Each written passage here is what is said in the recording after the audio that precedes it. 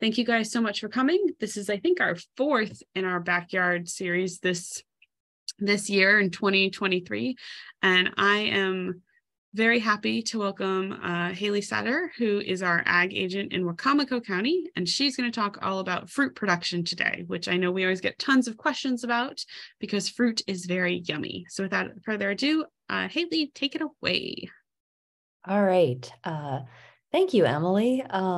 I love talking about fruit, and if you were present at any of the backyard gardening talks in previous years, you may have already heard me talk about some fruits, but this is going to be kind of a general presentation talking about all kinds of different fruit that we can grow in the mid-Atlantic. I mean, I live in a certain part of Maryland, but most of these fruits we will be talking about can be grown across the mid-Atlantic. So that's really what this is geared at. And I kind of just mentioned this, but what I'm going to be covering in this talk is a bunch of the fruit that we can grow here. I'm certainly not going to talk about every single species of fruit that can be grown in the mid-Atlantic, because that would be a much longer talk. And then I'm going to talk about some of the cool or fun advantages of growing fruit, but then also consideration, because growing fruit is, I would say, significantly different than growing vegetables. And that has mostly to do with how long you have to keep them in the ground or how long it takes them to reach mature fruit-bearing age. And then an overview of all these different fruits. What I am not going to be talking about in this talk is I'm not really going to go over like the step-by-step, this is how you plant an apple tree. I'm not going to be talking about commercial production or how to grow fruit for money. This would be more like a home gardening or homesteading type systems that I'm talking about, or at least some of the cultivars we'll talk about are better for home gardeners. And then non-traditional growing systems, if you've ever heard of permaculture, I'm not going to really be talking about that, or how you would produce fruit organically. And I'm really not going to be talking about conventional, commercial fruit production either. This is really for small scale in your backyard or on a small plot of land type folks. When I talk about the mid-Atlantic, because I know we have people who attend these talks that are not just in Maryland, you can grow all different kinds of temperate fruits here. And the ones that this talk is focused mostly on are strawberries, blueberries, blackberries, raspberries, apples, cherries, grapes, peaches, plums, and pears. There are many more like beach plums and gooseberries and things that are less common in grocery stores that you can grow, but that would just be more than we can fit. And it doesn't, just because we're going to talk about all these fruit does not mean that they are going to be easy. And we'll get into why that is, why fruit can be more challenging than vegetables. What I want you to do, I guess, with this talk is sort of really seriously consider if like growing, say, a couple of apple trees is worth it for you. And if you're not going to plant a whole orchard, what that would mean. And so I think it would be really cool. Are any of you guys already growing fruit? Do you want to just put that in the chat? And then if you are growing fruit, what types of fruit are you growing? Just because that'll kind of give me a cool idea of what you already know and what you have experience with. And then if you're not growing any fruit, you can mention what kind of fruit you want to grow. I see somebody growing blueberries, currants, apples, strawberries, aronia. Wow, that's brave. I've tried aronia, and I think that they're more of a smoothie berry, I think, than a fresh eating berry. Oh, persimmons, those are another good choice for here. But they're not in this talk. Peaches, grapes, cherries, and blackberries, strawberries, grapes, raspberries. Let's see. Oh, pawpaws. Pawpaws are another good choice that didn't make it into this talk, but they're another cool native. So maybe I'll have to do a pawpaw talk next year. Elderberries, those are really fun and native. But yeah, an avocado. That'll be fun but challenging. Those can't really live outside of Maryland. And then I see strawberries. Oh, watermelon. So watermelon, are fruit, of course, but they didn't make it into this talk because they grow more like a vegetable in a vegetable type system. So, oh, Myers lemon, but it's kept indoors. Good, very smart. Because I had a little citrus tree that I was just kind of growing this year, and then it got toasted by the first freeze because I forgot to bring it inside. Okay, so we'll kind of get going. Just a couple of things to keep in mind if you really want to establish, a planting of a crop, but especially for fruit, you should probably know what the crop needs. Fruit, especially different kinds of fruit, may have very different needs than what your vegetable plants might need. A lot of these fruit require cross-pollination, so you need to plant more than just one tree. Apples are an example of this. Peaches are not an example of this. Peaches can be self-fertile, still require pollination from bees or other insects, but they can the same tree can pollinate its own flowers. If you are planting a significant amount of fruit, I would say it's a really good idea to map it out, especially if you have different varieties, because I can't tell you the number of times I've gone to farms, or especially people that have a small row of something, but they have a whole bunch of different plants, varieties in there, and they don't remember which variety is which. And if one variety starts dying off and you want to replant, it's really helpful to know which one died off. So I would say make a map, and kind of like identify if you have different areas of soil or maybe a low spot. Most fruit don't like sitting in wet areas for significant periods of time, so that's usually a bad area to put fruit. And then make sure that you have a means of irrigation, at least when you're first planting. So in a lot of apple orchards, say, they might not have a dedicated irrigation system to them, but in their first year of growth, especially when you have years like this where it's being very dry, at least where I'm at in Wicomico County, you need some way to get those plants water. Okay, so longevity of fruit plantings. I think this is an important thing to think about because unlike a vegetable garden, you're going to have to live with what you plant for most of these crops. So peaches, apples, cherries, plums, tree fruits are going to live for a long time, provided that they are taken care of. So minimum of 15 years, maybe up to 40 years.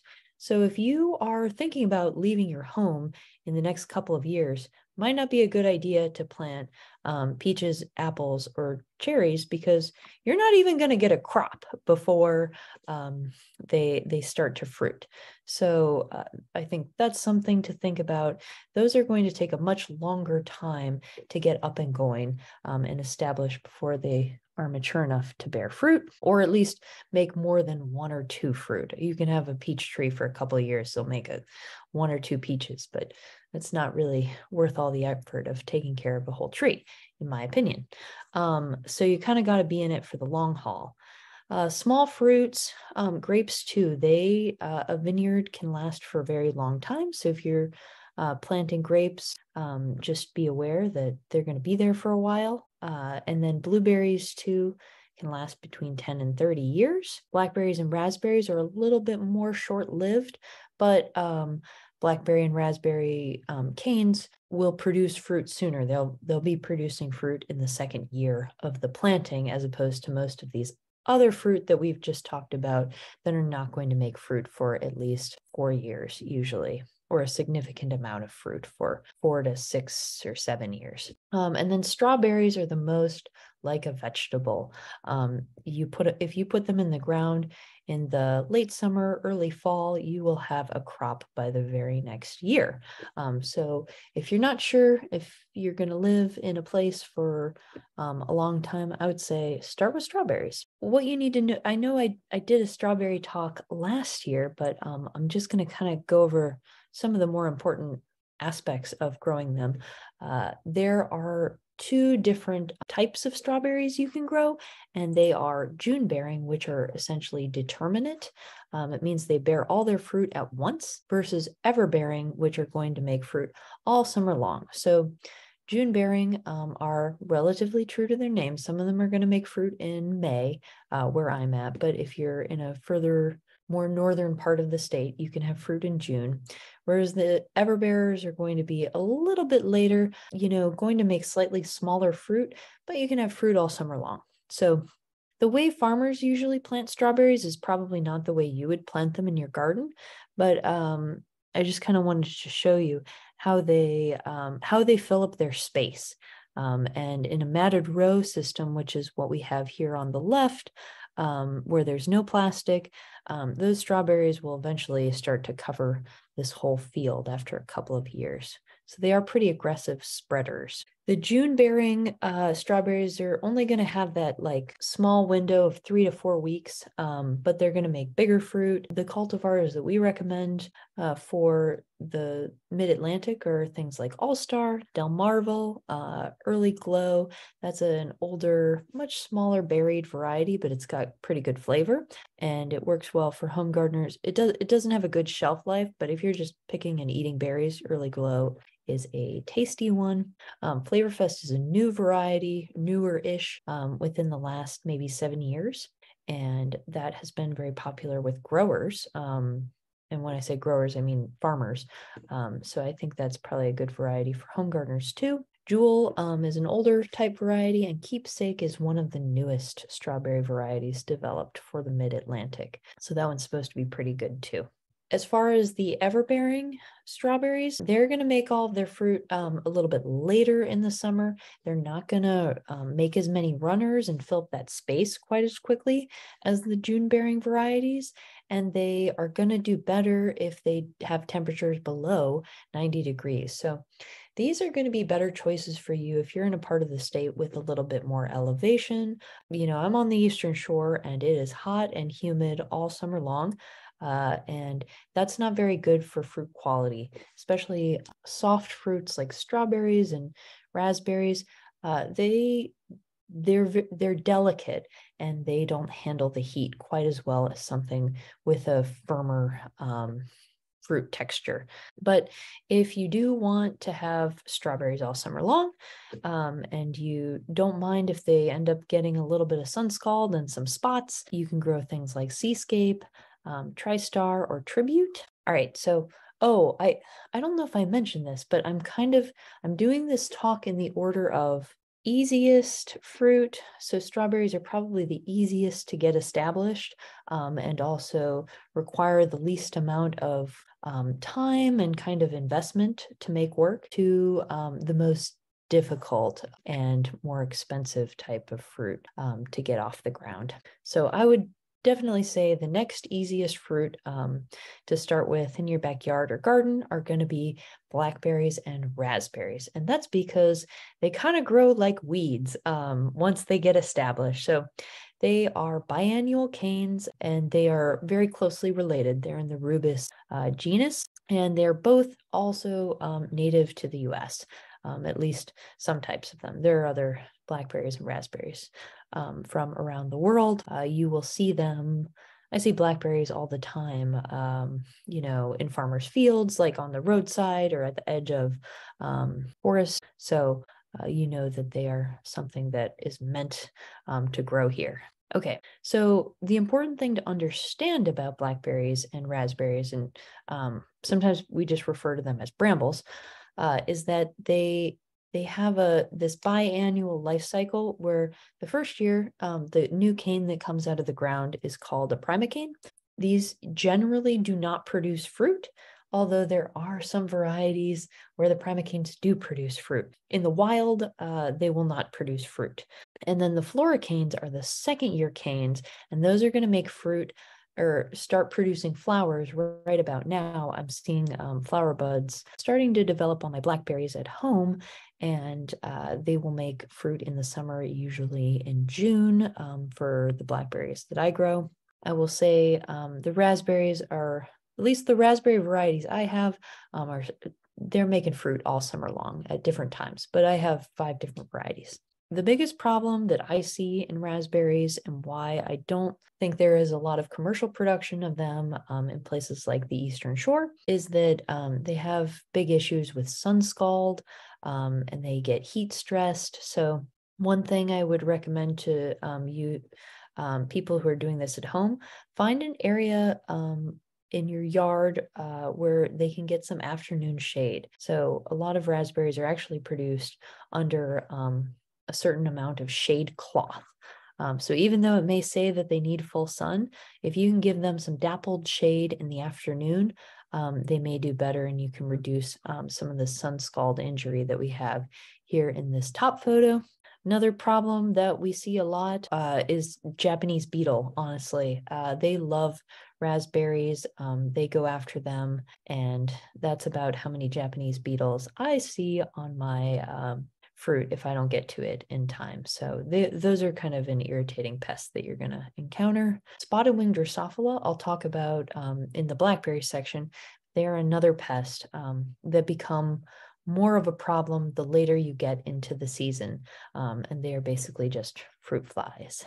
Okay, so brambles, both blackberries and raspberries, are naturally thorny, but we have bred them to be thornless, and that is so great. So there are a lot of new thornless blackberry varieties coming out, because if you have ever picked blackberries from a thorny variety, you know how horrible and painful that is.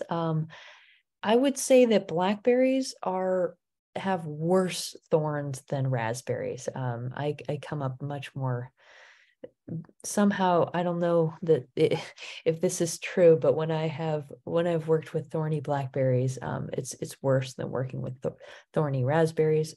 So I would just say never plant any thorny blackberries, and I will only talk about thornless varieties. Raspberries, there aren't as many thornless varieties, and I think that's also because it's not as big of a deal on the raspberries. But there are some if you prefer to plant only thornless varieties. So those would be Joan Jay, Canby, and Nova. So here are some of the varieties that we recommend for the Mid-Atlantic. And I don't know if we mentioned this, but you don't have to write all of these down. We will share the slides with you. So you can also, you can either re-watch this or just look at the slides if you want any of this information, like all of these raspberry varieties. But here are some of the varieties that work well here. And I would say I really like Anne, also Double Gold. I like these golden varieties. I also have Prelude. I think that one's okay. But I kind of go after fruit with good or strong flavors, and I don't really care as much about things like the storage life, because when I'm harvesting it, I'm usually just immediately eating it or eating it, on a salad or something like that. You can take a look at this list, and here's, some of the traits for these varieties. There are a whole bunch of new blackberry varieties that I've kind of already talked about. Most of these are considered to be semi-erect, which means that they have a more upright structure. Most of these varieties are being bred in Arkansas, North Carolina, and Oregon, and there are a couple new primocane fruiting varieties of blackberries. I will say that I don't really like the primocane fruiting varieties, because when they fruit on the primocane, you have a yield. You usually have a slight yield penalty the next year on the floricane, because they put all that energy into making fruit in the fall, so they have a little bit less energy stored for the spring to make new fruit. The other reason that I really don't like fall fruit is because all of your pests are worse once you get into September. So the pressure from, I just wrote down SWD, but that is spotted-winged Drosophila, becomes way more of a problem in the fall, because those populations have a chance in the spring. You may start out with, a few flies or a few of these fruit flies. By the end of summer, you have a lot of fruit flies just out there. So I prefer fruit that is made earlier in the summer. So here are some of the thornless cultivars of blackberries. I have in purple the ones that kind of have improved flavor, more sweetness.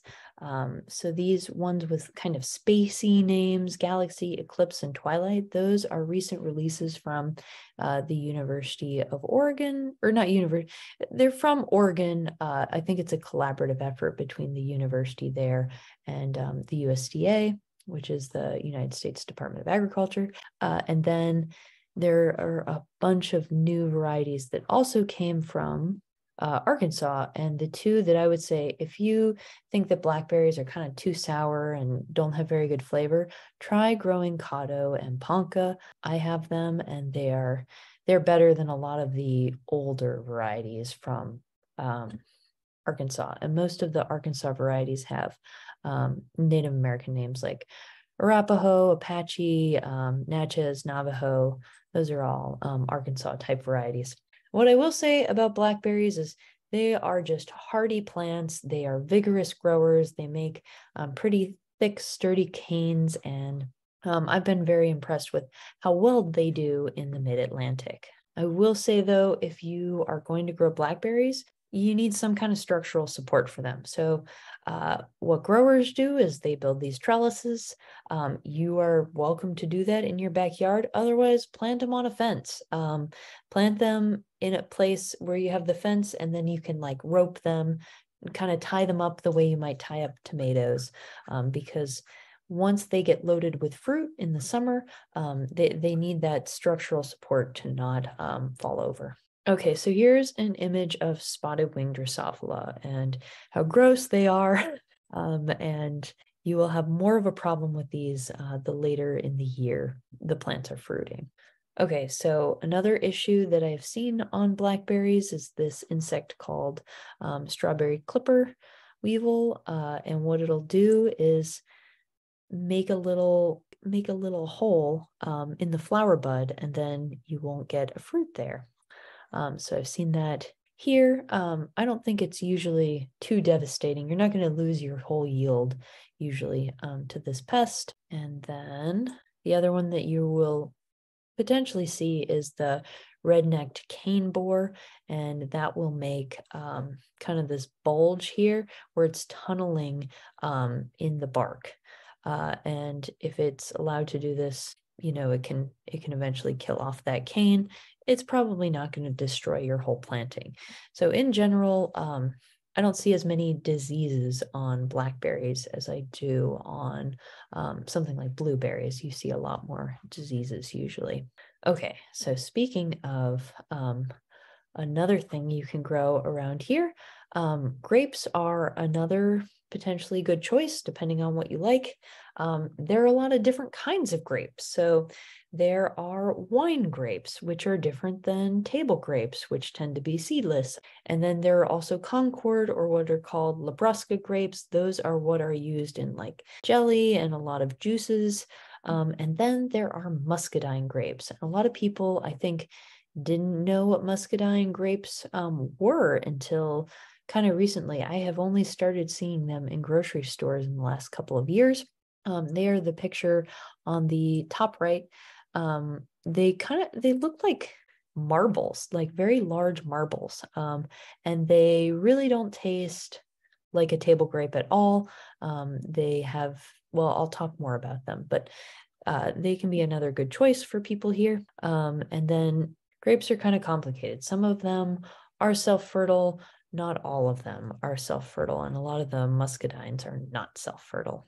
Grapes, probably you know this, but they are usually grown on trellises because they are a very viney plant. I would not try to grow grape without giving it a fence or an arbor or like a carport structure or pergola that it can climb up. And then it's very important that you basically train the grape to grow along the arbor so that it gets enough light on both sides. And this is the way commercial people do it. I guess you don't have to train it as intensively as maybe a vineyard is going to do it, but that's what you call it when you sort of adjust and prune the grape to grow along this arbor.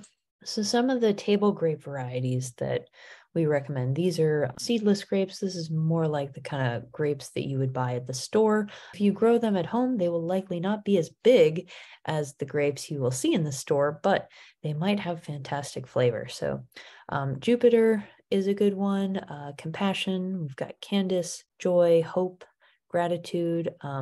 Tom Cord is it's half Concord grape, so it's going to have more of that Concord grape flavor.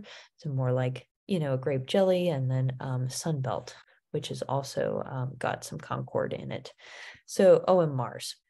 So all these are going to be different types of colors of grapes. I think Jupiter is the one I really like, but I don't have as much experience growing grapes. I do know that they also have their problems. So one of the biggest diseases for the whole grape industry is Pierce's disease. This is caused by a bacterial pathogen.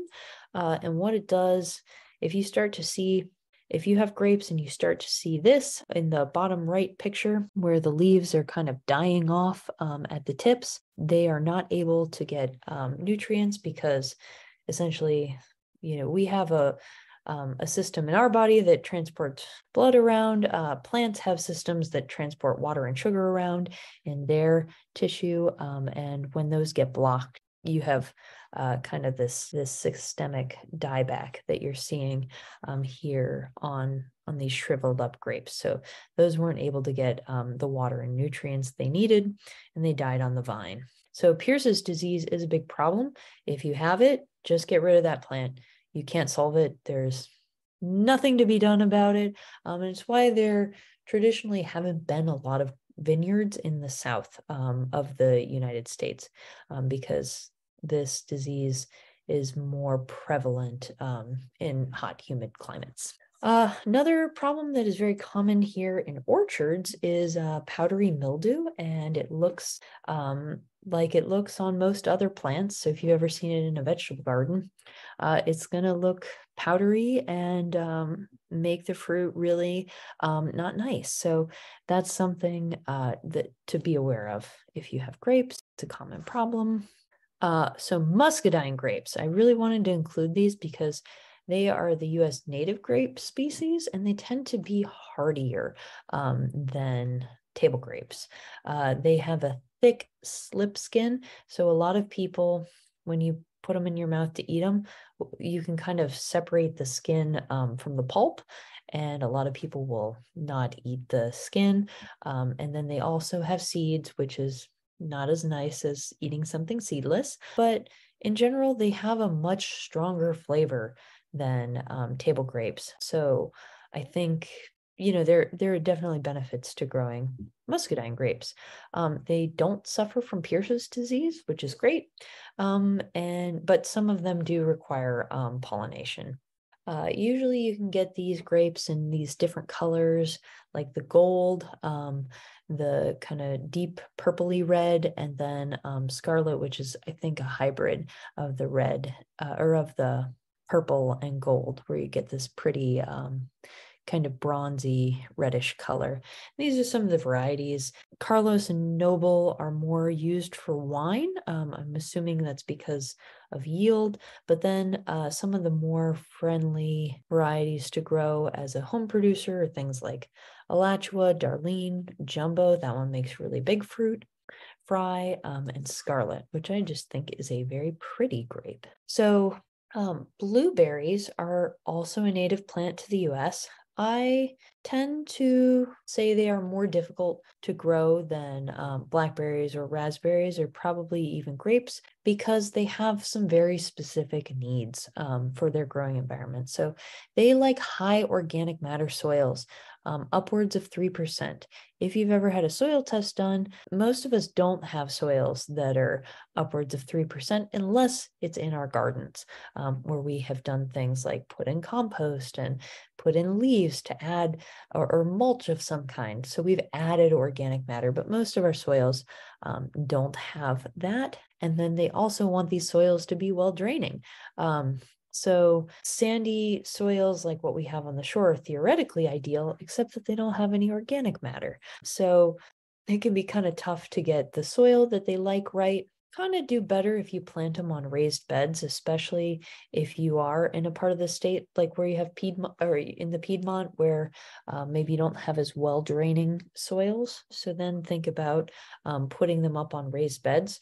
What raised beds help do is just allow gravity to sort of drain that water that's in the immediate root space better. So if you're planting, on a mound, also those roots are not going to be sitting in water if we have a rain event where you get 4 inches of rain at one time.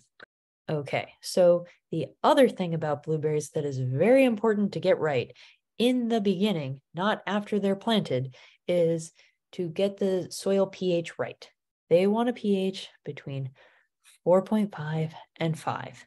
This is not a normal pH. If you are growing vegetables, you likely don't have a pH in your garden of 5, because 5 is usually too low for any of the other vegetables or fruit that you're growing, unless for some reason you're growing cranberries, which I don't think most people are. So the way you lower soil pH, you've maybe heard of liming. Liming is the opposite of what you would have to be doing for blueberries, because liming brings up soil pH. So to bring down soil pH, you can use things like pine needles, pine bark, or peat moss. Those are organic matter amendments that have an acidifying property, but if your soil pH is at 6 or 7, that's not going to be good enough.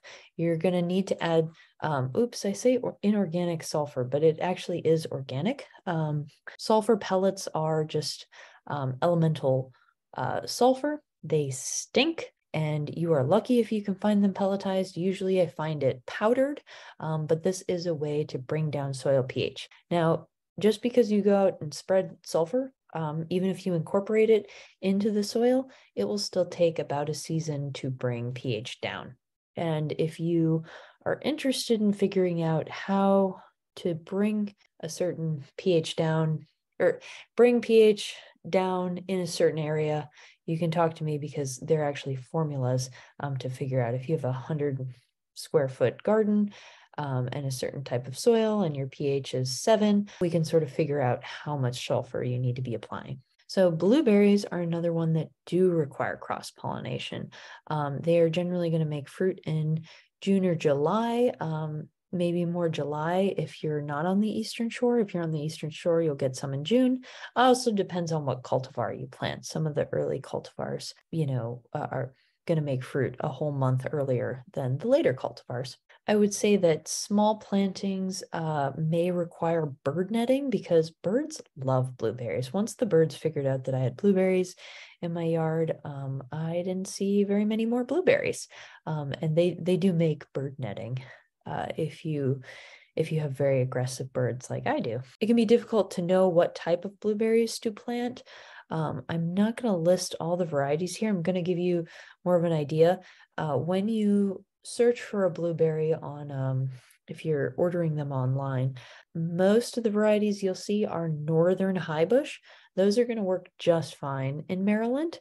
In general, southern highbush, you maybe can grow here. They're not going to die in the winter because it gets cold, but what's going to happen is they might make their flower buds too early, and then those flower buds and future fruit get frozen off in a late frost, say if we have a frost in April. Most of the southern highbush varieties I would not recommend for Maryland and the rest of the mid-Atlantic. I am growing some of them in a variety trial to see if they do okay here. And then rabbit eyes, that is another species of blueberries. They are usually they're considered a little bit hardier than the highbush blueberry. They get bigger than a highbush blueberry, even though it's called a highbush. But the fruit quality isn't quite as good. So if you want to compromise on the fruit quality, you can grow rabbit eyes. I just don't think they're quite as good, so I don't grow any. But okay, the primary issue that I see in home gardens with blueberries is that they are planted into places where people either didn't check the pH or checked the pH and they were like, it's 5 or it's 6, it'll come down, or I'll apply something and it'll come down. So most of the time what I see is pH is off. And when the pH is off or too high for blueberries, you start to see this chlorosis or this discoloration on the leaves where the veins are more of a dark green and the rest of the leaf becomes more yellow. That happens because the plant is not able to take up iron anymore. And it's not able to take up a couple of other nutrients, but that's the one that is really obvious to me.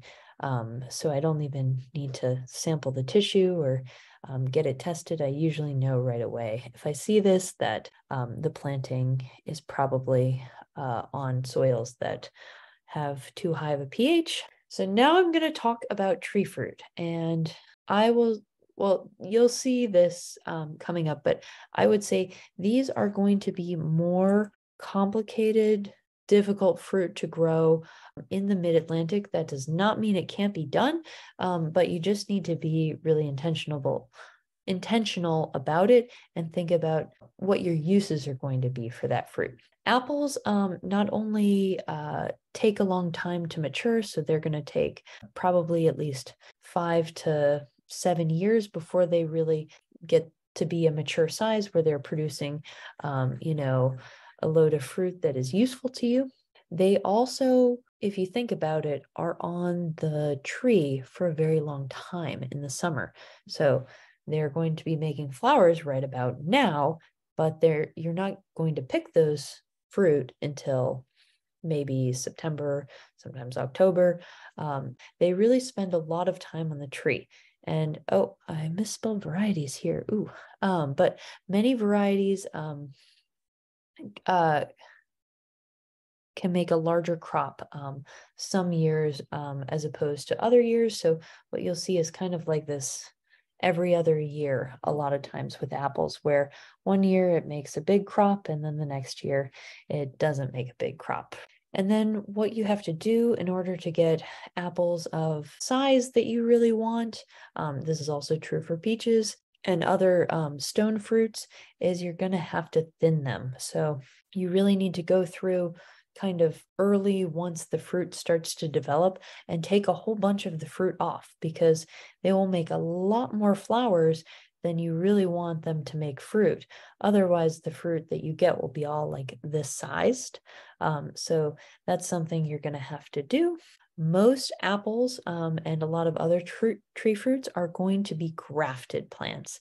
What that means is that they take usually the apple variety that you're buying. If you're buying, say, a gala, you're buying the top half of the plant is a gala, and then the bottom half of the plant is actually some rootstock. And so that just means that these two plants are kind of fused together. Somebody comes through and actually grafts them. You can see in this picture on the bottom right, there have been 3 graft unions between 3 scions that are likely all the same variety, or maybe this could be a breeding program where there are 3 different varieties and they are all on the same rootstock. So the reason that nurseries graft the plants is partially because the rootstocks may have better resistance to some of the soil-borne problems. But the other reason is that the bottom of the plant is generally a dwarfing rootstock, because an apple tree will otherwise get to be way too big. You don't want it to be that big because you don't want to get up on a 50-foot or 40-foot ladder and be picking apples. Most of us want to pick fruit, at head height. Most of the time you're going to be buying an apple variety on some kind of a dwarfing rootstock. If you planted an apple tree from seed, you will also not get the same type of plant that the fruit came off of, but it would also not be dwarfing. So never plant an apple tree from seed. You'll be disappointed. Problems you are likely to encounter with apples. I just don't see a lot of clean fruit if I go to an apple establishment in a backyard. So just be aware that probably if you plant apples, you not only have to plant several different varieties so they can all cross-pollinate, you're going to have a whole bunch of trees with fruit that might look like this. Some of the common things that you will see are maggoty spots on the outside where a moth or caterpillar burrowed its way in, where you may then have to sort of cut off and not use half of the fruit. Plum curculio is very common pest in apples, and they make these kind of, usually they're sort of D-shaped bumps that you'll see on the skin. Apple scab is a disease that is common, but some varieties will have resistance to apple scab. And then apple sawfly is another pest that will come through and kind of make this belt-shaped lesion across the apple skin. So I guess what I would say about apples is it's fine if you love apples and you want to grow them. That is great, but they are probably not going to be super beautiful grocery store fruit quality unless you are willing to spend a lot of money on chemicals. There are a lot of new apple varieties. I don't want to list all the apples because there are like a million types of apples. But at least for fruit growers, it can be really expensive to get a hold of these new varieties. So just because you've seen a variety in the store doesn't mean that you will be able to necessarily buy it and plant it. Modern farms, generally, the only way they can make money is they're planting apples in high density, which you're probably not going to do at home. But I think is kind of, that's the way the industry is going. And a nice thing about apples is that they can be grown on non-ideal soils. They most of the apple production in Maryland is in places like Washington County, where you have a little more elevation, but you don't have great soils for growing vegetables. They're kind of heavy and full of rocks. So that's an advantage of apples. And again, they require cross-pollination. If you're planting a lot of apples, you can't plant like too many of the same variety all next to each other. You're not going to get that cross-pollination. I don't think many people in this audience are planning on planting a whole acre of apples, though. Another big challenge with apples that is a problem that's really hard to deal with, and even commercial growers struggle with this one, is fire blight. This also affects things like pears, and this is kind of what it looks like. It occurs in the spring. We're probably almost past when you would start to see damage from fire blight, but just know this is one of the diseases that especially can kill back young apple trees. So, okay, bottom line with apples. I would say there is pretty much no way you're going to save yourself money by growing your own apples. That said, without regular chemical applications, it's going to be really hard to keep diseases and pests off. Even apple growers struggle with that. Apples can be a really good choice if you don't mind eating apples that might have bumps or spots on them. And also if you are going to do something with all those apples. So if you just like to make applesauce, or if you are a home brewer and you want to make cider out of apples, then I think it's great to grow a bunch of apples. But otherwise, when people just want to have like 1 or 2 apple trees, it can be really tough. And just know that they're not going to look like the grocery store. Peaches and nectarines. So peaches and nectarines are actually like the same plant. The only difference is like a single gene.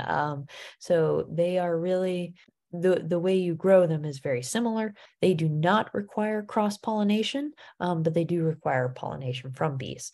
And then generally growers now are kind of moving also into these higher density systems, but at least peaches, they kind of have a different architecture than apples. And the way the growers usually prune them is to get them to be kind of a wider canopy so that it's easier to harvest from them. So there are hundreds of varieties of peaches and nectarines, which is why I'm not going to go into them. A lot of them are developed or better for places like California, where they don't have as much heat well, they have heat, but they don't have humidity, and they don't have as many bugs and pests as we do. So keep in mind that you should be looking for more East Coast type varieties when you're looking for varieties. And then many of these different the different varieties have different traits. So for instance, there are white and yellow peaches. Probably you've seen these at the store. They can taste a little different. Generally, I would say white peaches, a lot of those were developed in California, and a lot of them don't do as well here. But just make sure you look at the variety you want to plant. There is what's called melting and non-melting peaches. Melting are the ones that kind of get soft and really juicy when they're truly ripe. And the non-melting type, those are the ones that stay kind of firm, more like apples. And I actually like the non-melting type, but a lot of people who grew up eating peaches do not like that. So be aware of that when you purchase peach variety, whether it's melting or non-melting, and know what you like. There are the clingstones and the freestones. So that has to do with whether the stone adheres. So the stone is the pit in the middle, whether that stays attached to the skin or whether it's kind of like free in there. I don't think that's as important. There's also kind of like considered acidic peaches and sub-acid or very non-acidic peaches. A traditional peach is going to have a little bit more acid, so peaches have a lot of sweetness and then like a little bit of tartness. And I don't like the sub-acid varieties because they don't really have any tartness. But some people like that. And then there are round or more traditional shaped peaches, and then now donut peaches, which are kind of flat and smushed, and they look really cute. But I don't think they're quite as easy to grow. So I probably wouldn't plant them. But I know growers do plant them here on the East Coast. So one of the biggest challenges, and probably the only one I'm going to talk about for peaches, is this more or less ubiquitous problem on the East Coast, which is bacterial spot. So this is something that growers have problems with too, because there's not really a way to deal with this. It's caused by a bacteria, and it's going to make the skin of your peach look like this. If you don't care that the skin of the peach looks like this, or if you're going to turn your peaches into peach preserves or something like that, I would say don't worry about this. You can also look when you are reading about the variety that you want to plant, just look to see what level of resistance it has against bacterial spot. Because most things are not truly resistant, but some will have more susceptibility or resistance than others. Okay, pears. Pears are very closely related to apples, and they are also very susceptible to the disease I talked about called fire blight. There aren't as many varieties of pears to grow on the East Coast, but there are kind of two commercial classes. So there are Asian pears and European pears. If you've for some reason never tried an Asian pear, I would say definitely try it because they taste very different than traditional pears. I would say pears have a lot of the same problems that apples have, and generally they're maybe even a little bit more difficult to cultivate than apples. Plums, so there are actually wild plums that are native to the US. Peaches and apples are not native to the US. They both come from more Asia, apples more Western Asia, and peaches come from China originally. But some of the wild plums that exist in the US have been, I think, interbred into some of the cultivated varieties. Now, there are also, so even though we have wild peaches, most of the cultivated types of peaches we grow here are either the Japanese type or the European type. So the Japanese type ripen a little bit earlier. They tend to be a little bit softer. And they also, I think they have less cold hardiness than the European types. The European types are going to be more making fruit in the fall. They also tend to be sweeter and have firmer flesh texture. So I personally would go with the European type, and their management is more similar to peaches. So cherries, cherries are fun. There are different types of cherries. There are sweet and sour cherries. Cherries in the US are pretty much grown for processing. So unless for some reason you make pies or some kind of product out of sour cherry, don't plant one if you're planning on eating these fresh. If you want to eat fresh cherries, definitely plant a sweet cherry that require cross-pollination. So you got to plant 2 different varieties in order to get fruit. They are most closely related to plums. That said, they will produce their fruit earlier in the season. So that can be kind of an advantage. They, like most of the other tree fruits, are going to take a long time to get going and grow and produce fruit. I don't think you have to thin them as much as you do for most of those other stone fruits. However, they're susceptible to a whole bunch of diseases. So just know that if you have a cherry or you plant a couple of cherries, I think they're very beautiful trees, but they can be sensitive to a lot of the diseases we have here on the East Coast. So kind of to wrap this all up, there are plenty of different types of fruit that you can grow. I haven't even listed all the fun things you can grow in the Mid-Atlantic. These are just kind of the more conventional types of fruits, but you should figure out what you would like to grow and for how long you would like to grow it. And then look at the variety of characteristics for these different perennial fruits and see what kind of suits your lifestyle. So if you're looking for something that doesn't require as much management, maybe other than probably the lowest level of management would be something like a strawberry, but something like a blackberry is really easy and doesn't get a lot of diseases, but you are going to have to trellis it. So just think about those things before you decide to put in an order for hundreds of dollars for a whole bunch of new fruit. All right, I think that is everything. I have on the screen, I'm Haley Sater. I'm the ag agent for Wicomico County Extension. I would take questions now. Yep, we have some questions, and if anyone has any others, they can feel free to put them in the chat. That was a great that was a great talk, Haley. I know I definitely learned some things that I have been doing wrong with my trying to grow fruit. So that was super helpful.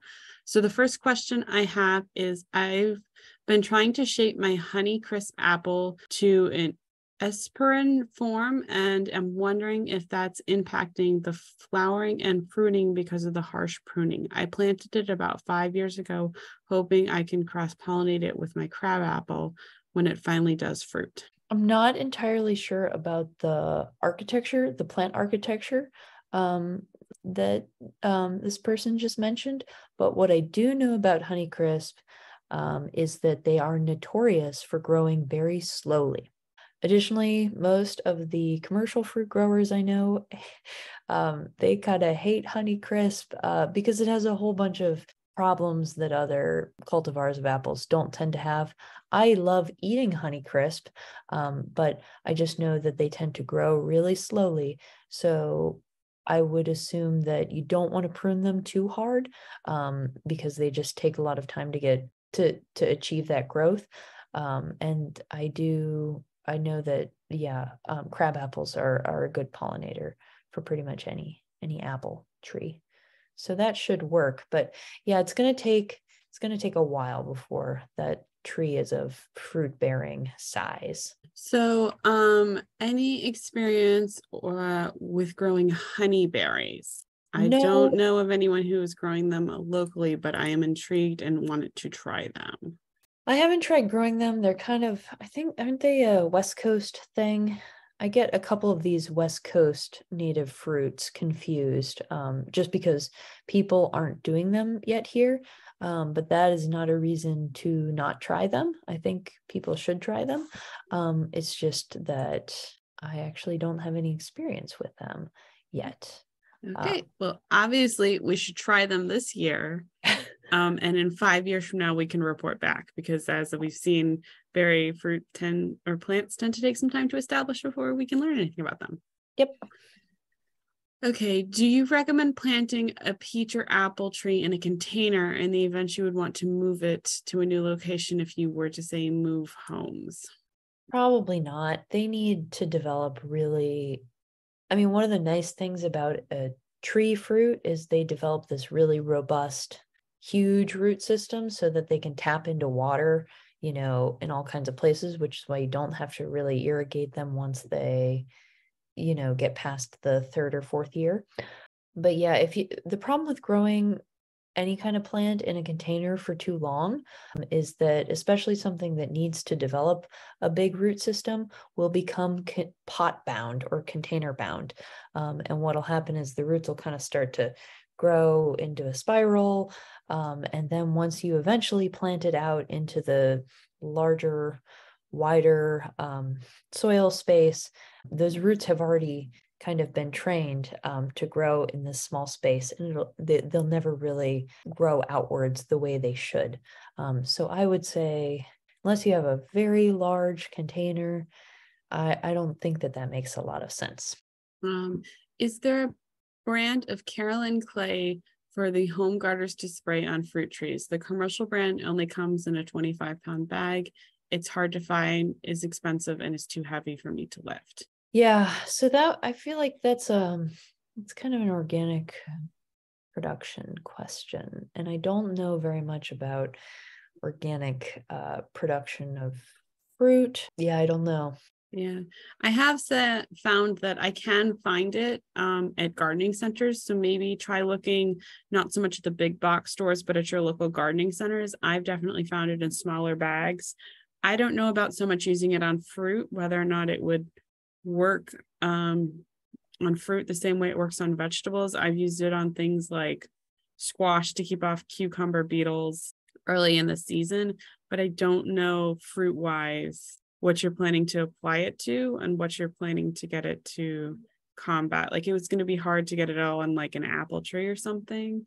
So I'm not quite sure your use for it, but try looking in some other local garden centers more so than the big box, because I've definitely found it in a few places here on the shore.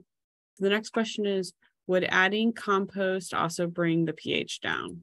That would 100% depend on the pH of the compost. So compost is one of those things that is not created equally, right? Like, my garden compost could be very different than commercial manure compost.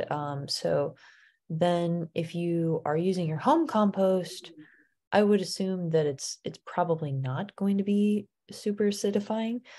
If you are purchasing compost, especially if you're purchasing like a whole pickup bed load from a place that makes compost, they usually will have a report that you can ask them for that will give you information, kind of like a soil test, about that compost. Especially, I know a lot of organic growers use mushroom compost, so it's the used substrate that they produced mushrooms on.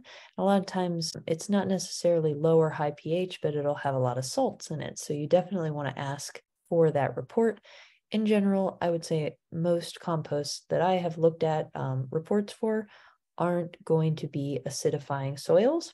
And that's because usually if people are wanting compost, they usually don't want it to acidify their soils. Only blueberry people want that. Another thing that people think will acidify soils is coffee grounds. And while they are organic matter and they are fine to give to blueberry plants, they generally don't, once they have been used for coffee, they don't really acidify your soil. So honestly, the best way to bring down soil pH the fastest, which is organic, is using elemental sulfur. And even that still takes time. Yeah, because it's a biological process, the way microbes in the soil break that sulfur down into acids. so I think this is another great time to chime in and remind everyone that, particularly with blueberries, you need to plan ahead of time for them, because you definitely need to drop that pH down before you put them down. And this is another great one. We would say get that soil test and take it from a professional lab, because they'll also give you the pH buffering capacity.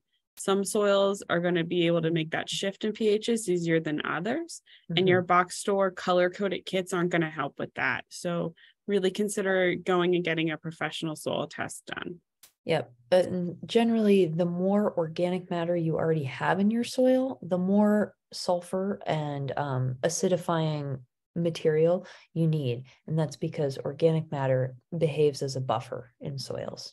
So you had mentioned birds feeding on blueberries. Can you tell me whether deer or other mammals will damage blueberries or other berry producing plants? So deer have not been a significant problem in my blueberry plantings. That said, I feel like hungry deer will eat.